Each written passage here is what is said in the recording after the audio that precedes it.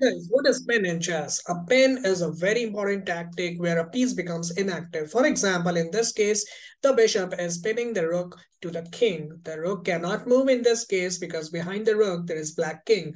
This is called absolute pin. Here is another kind of pin which is relative pin where a piece is pinned to some higher value piece. In this case, the bishop is pinned to the queen. The bishop can move in this case but at the cost of queen. Subscribe the channel for more useful videos.